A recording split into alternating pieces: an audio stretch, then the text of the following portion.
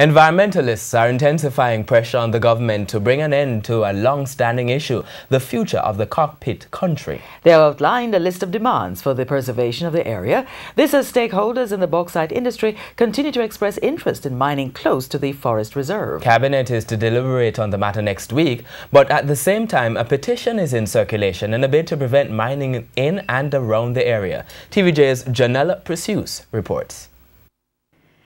Environmentalists have dubbed Friday as Save Cockpit Country Day. They're in a rush to get 15,000 signatures in a petition to the government demanding, among other things, that Cockpit Country be closed to mining and quarrying, that the area be declared a protected national park, and for the establishment of a boundary. So far, there are over 13,000 signatures. The fight to preserve Cockpit Country spans over a decade. Bauxite interests have expressed a desire to explore sections of the area for mining purposes. In fact, in 2004, Alcoa was given a special exclusive prospecting license which gave the company the okay to search for bauxite within sections of St. Anne and Trelawney, the home of the Cockpit country. Noranda received a similar license in 2015. Environmentalists have long argued that mining would result in deforestation, pollution, hurt special plants and animals in the area,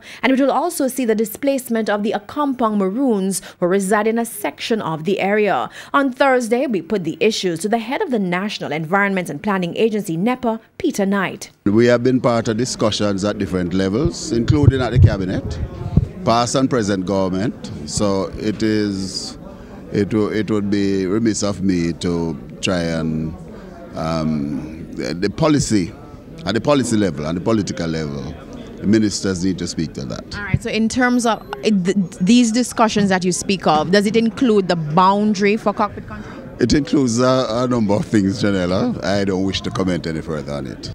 When contacted, Minister with responsibility for the environment, Darrell Vaz, said the matter is being treated with urgency. He added that Cabinet will review the reports from all stakeholders on Monday. Once that review has been completed, the Holness government will make a decision on the way forward. The Cockpit country is the largest remaining natural forest reserve in Jamaica. It is home to over 70 species of birds, 100 endemic types of plants, and 22 species of reptiles. The area also has historical significance. It's where members of the Maroons sought refuge when they escaped the plantation in the 18th century.